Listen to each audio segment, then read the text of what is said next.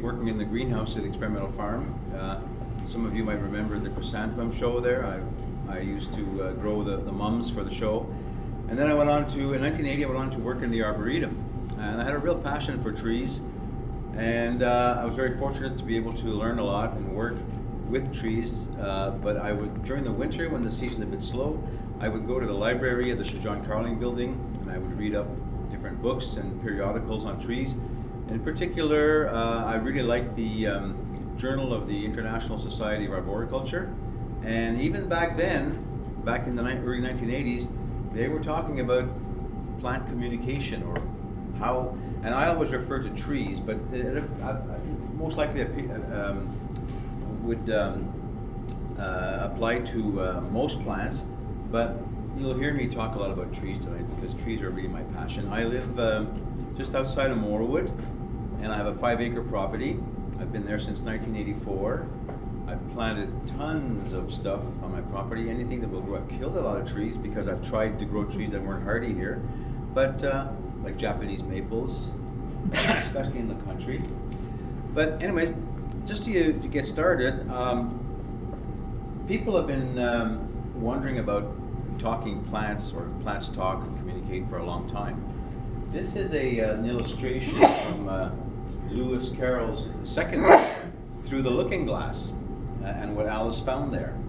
This was written in 1872, and I don't know if anybody remembers when Alice enters into a garden of live flowers where she encounters flowers that can talk.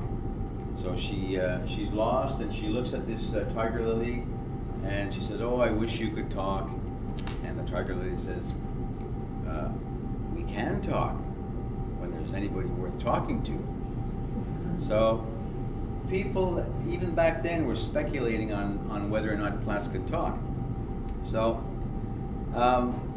we have to look at outside the box a bit, because plants, like as Owen said, trees are not moving targets. They're sitting targets for insects. So they have to defend themselves one way or another. And one of the things that has been discovered, and even back when I was reading the Society of Arboriculture journal, they were talking about VOCs, plants producing VOCs, volatile organic compounds. And they communicate by exuding these compounds through the air. And they talk to each other that way. They also communicate underground, mainly through a series of fungal network called mycorrhiza. And these mycorrhiza connect the roots of various trees. If you go to a forest or any bush lot around here that's undisturbed, there will be a network of underground mycorrhizal fungus or fungi that connect the trees together. So we'll talk about that as well. So the plants, essentially, we know that plants can sense certain things. They can sense gravity. I don't know if any of you have ever tried to plant a bulb upside down. If you plant upside down, it will grow up. It knows where the light is, and it knows what gravity is all about. The roots will go down towards the gravity. It can sense light. Plants will grow towards the light. Yeah, anybody that's grown houseplants by their windows, you have to turn them because they gravitate towards the stronger light. Temperature, soil quality, and soil moisture. The roots will grow towards the best soil and the moisture. They won't grow towards dry soil. The presence of microorganisms in the soil, which is very important.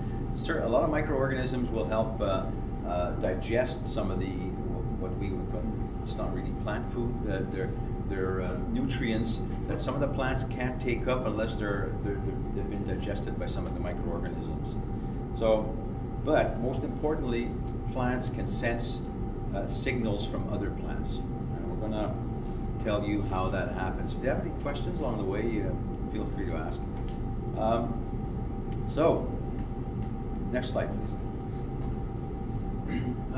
This is sort of just a schematic of what we're going to be looking at. There's above ground communication through the production of volatile organic compounds that are absorbed by the stomata, which are on the underside of the leaves. And underground, I want to mention one more thing that's being studied right now. It's fairly new. It's called plant bioacoustics, and it's essentially sounds and vibrations that plants emit, and they can read off each other. There's a researcher, I believe in Australia, I'll talk about her a little bit later, who's doing a lot of work with that. But underground, it's the network of fungal mycorrhiza. Somebody coined the term. It's so widespread, especially in undisturbed soils, that somebody coined the term wood wide web. because it's woody plants are all attached. You go to a bush lot here, anywhere, a mature forest, you will notice that there are young trees, there are medium-sized trees, and there's usually a few of the really large, older trees. Those are the mother trees. They've been around for so long, and they foster the development of mycorrhizal associations with the roots. They're in touch with probably all the trees in the forest, and the trees help each other that way. They nourish each other.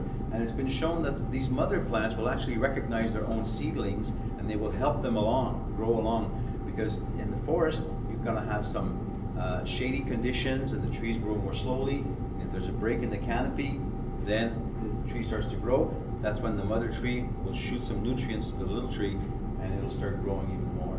So this is quite an interesting concept, actually, and it really happens in situations where there's development, like typically new housing developments around here. They strip the topsoil and they disturb everything. The mycorrhiza are usually destroyed in that situation. So when you replant, it's good to inoculate the soil, buy some mycorrhizal powder, and put it in the soil in contact with the roots to establish a new mycorrhizal population in the soil. So, next slide, please.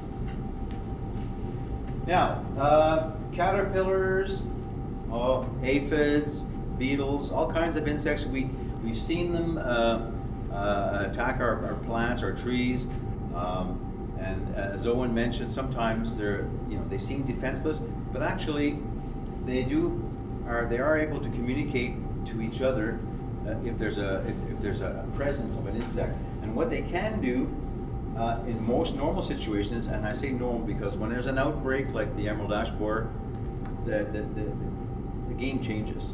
It's not the same anymore.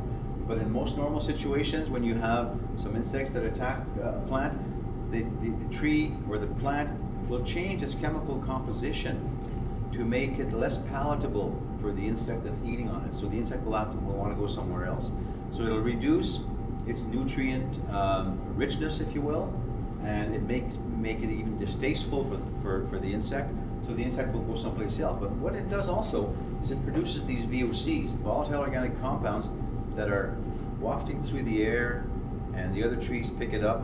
And the other trees, before they get attacked by the insects, may start to change their own chemical composition in anticipation of the attack by the insects. Next slide, please. So, you've probably seen these tent caterpillars. When I first moved out to where I am now in 1984 and 85, I planted lots of trees, and I planted a lot of crab apples because I like them. I like the flowers in the spring. I like the crab apples on them.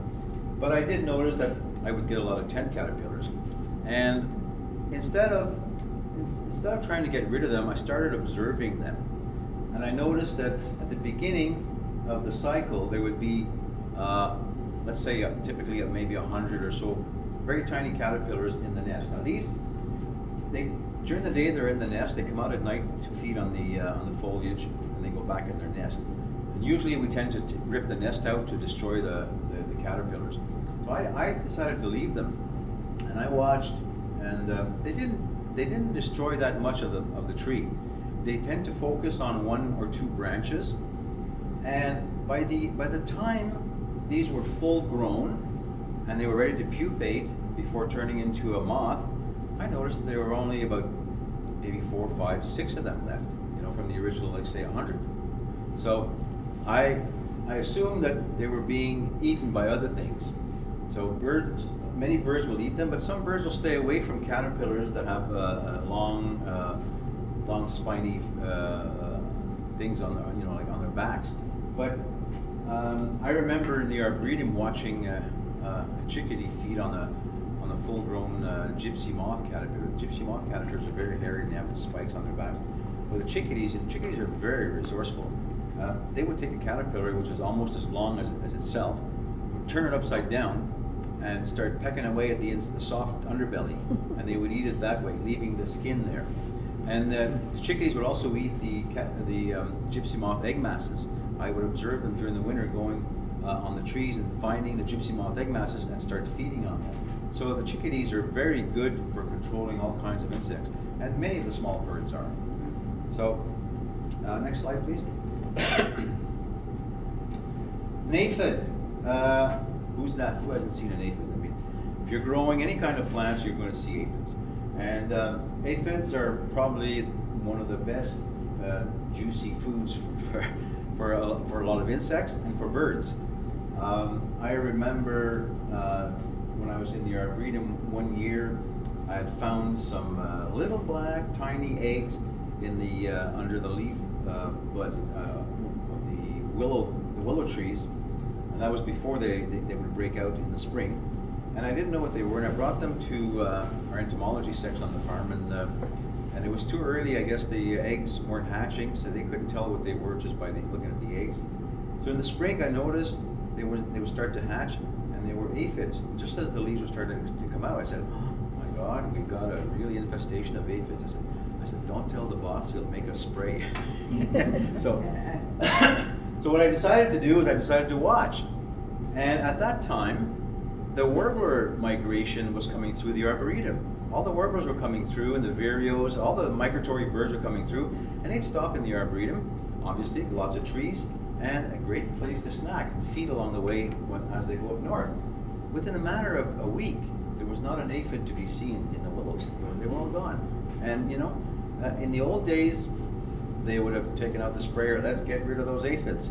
And I noticed it on maple trees as well. And what I found out in doing some research was that the trees that are attacked by aphids or by any other insects, they send out signals that are also picked up by birds and other predatory insects. And because I was wondering, I was watching these birds coming into this maple tree, eating aphids, and I said, how do those birds know there's aphids in that tree? You can't see them, you know, they're so small. But okay, maybe the other birds that were in there were chirping so loud and having such a party that the other birds were saying, "Hey, let's go out have a look and see what's up there." But it turns out that the tree will actually send out signals that will attract some of the predators to come in and clean up the aphid or the insect infestation. Next slide. Beetles, another one where same thing happens. A lot of beetles will be chewing up your plants, and the plants change their chemical composition, and they send out signals for predators. So, okay. Another one. Now, below ground, what's happening below ground is the mycorrhizal fungus attaches itself to the root tips of the tree roots, and it encompasses the tip, and it penetrates some of the cells, the cellular walls. And what they do is these fungal roots, which they call hyphae, they can break down some of the nutrients, in particular phosphorus, in forms that are unavailable to the plants. They break it down and they feed the trees with it. They feed the trees. They can go a lot further than the tree roots can. They can reach moisture that the tree roots can't. They can take apart nutrients and feed it to the trees. And in exchange, the tree will feed some carbohydrates to the fungus so that it can survive, because they don't photosynthesize, so they need something to live on. They either live on rotting material, like saprophytic fungi will feed on decaying wood. But this type of fungus has developed a symbiotic relationship with the trees by attaching itself to the roots, getting some nutrients from the trees, and in exchange feeding the tree. Now occasionally you'll see a mushroom, which is the fruiting body, but the main body of the plant, the mycelium, is all underground. Next slide. Typically, in a forest like this, you'll see a lot of trees, and this is full of mycorrhizal fungi. It's an undisturbed soil. And these fungi are active underneath there, helping these trees grow and thrive. Some of the larger trees, they're maybe connected to everything that's theirs, and helping the other trees. They help each other survive. If a tree is not doing well because it's dying for whatever reason, it will eventually fall and rot and provide nutrients for the other trees. Again, this is another example. This is probably a single stand tree, a tree that you would find in an open field or something, and it can have mycorrhizal attachments with other trees nearby. It can range pretty far. In situations like that, the roots can go quite far. Next slide, please. Again, another situation where this is a young forest where you will find a lot of mycorrhizal attachments in the roots. Next slide. Now, this is a seedling, a tree seedling. Looks a bit like a white pine, maybe. I don't know. Owen, what do you think? Coniferous for sure. Most of the root mass here, you'll probably see there. It's fungal mycorrhiza. You'll see the roots of the tree, and in a good soil, in a good healthy soil that's alive, or an organic soil, you'll get a quick attachment to the roots. You can always inoculate the soil by buying a mycorrhizal powder, putting it in there. And once the tree has latched onto that, it starts to grow better and faster, and you'll develop a stronger tree. And people might say, well, do I need to put some stuff in the soil? I mean, mycorrhiza's everywhere. But in situations like where there's developments, there's not much mycorrhiza, and there's different types of mycorrhiza for different types of plants. But a lot of the mycorrhizal fungi will attach itself to a large majority of our plants. Okay, next slide. Have to turn off the Zoom.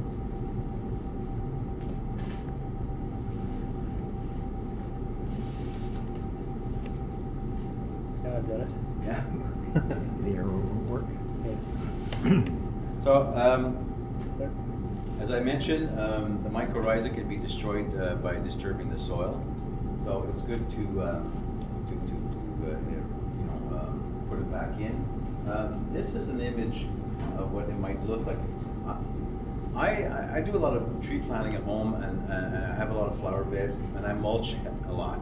I mulch with wood chips, and I get a lot of my wood chips from hydro, and I use that as a mulch.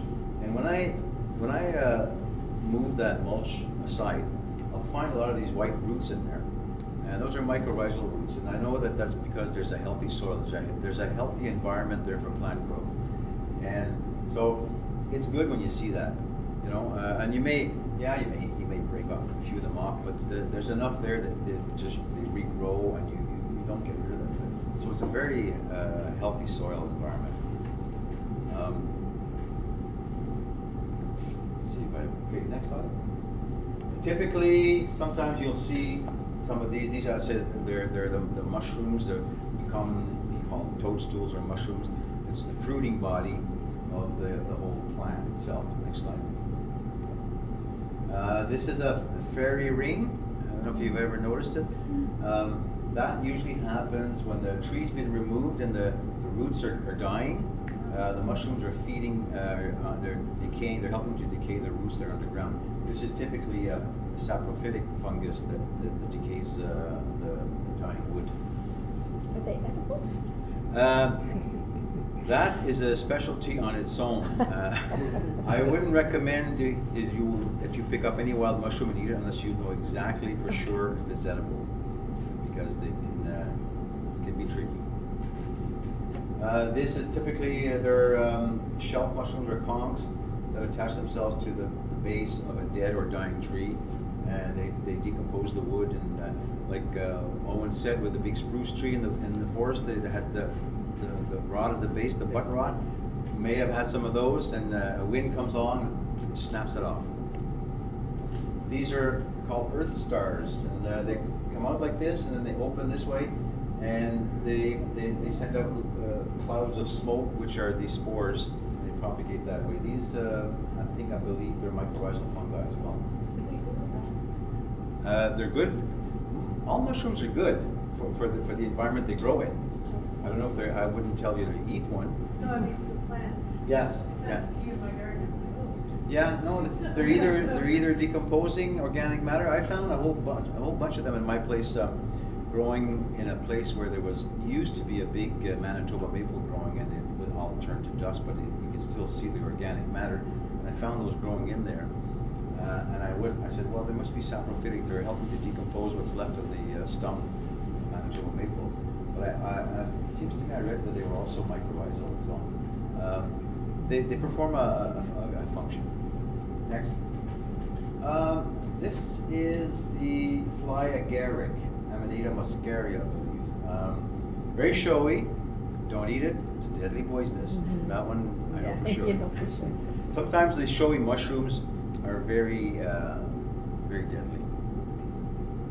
This is a giant puffball. There's a pocket knife just to show I mean, we've all seen those. Those are, you haven't seen those? No, and he's talked to them for years. Yeah. You slice them and you can cook them. Yeah. Those are edible, eh? Put them in egg. Yeah. Well, where would you find that? I've never seen Almost that. anywhere they grow. Pardon? My dad loves sheep. On sheep fields, okay. Well, I have them on my property. They grow in different places on my property, and they're pretty well everywhere. And if you leave them, then they turn brown, and it's fun to step on them because then there's a cloud of spores that come out, and they'll go everywhere, and they'll grow new mushrooms.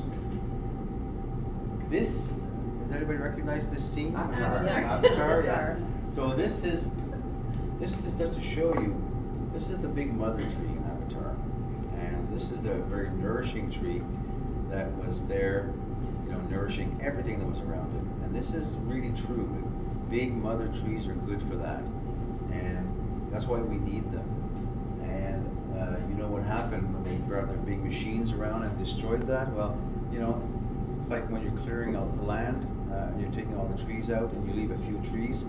Chances are those trees will not survive because you've disturbed the soil so much, you've eradicated the mycorrhizal fungi, and you've cut off a lot of the tree's roots. So the tree starts to decline over the years, and it starts a slow decline, especially if it's an old tree. They like their environment, and if it's changed drastically, they will decline and start to die off. Next.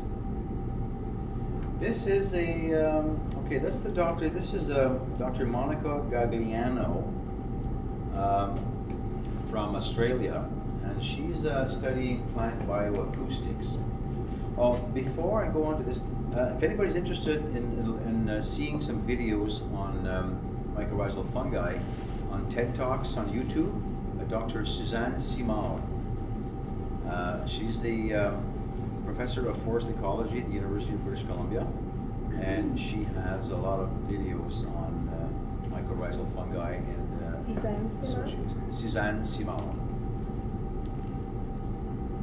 Okay, she is doing some work again. She's from the University of Western Australia, the Centre for Evolutionary Biology, and her research is based on the fact that plants not only generate sound, but they can perceive it as well.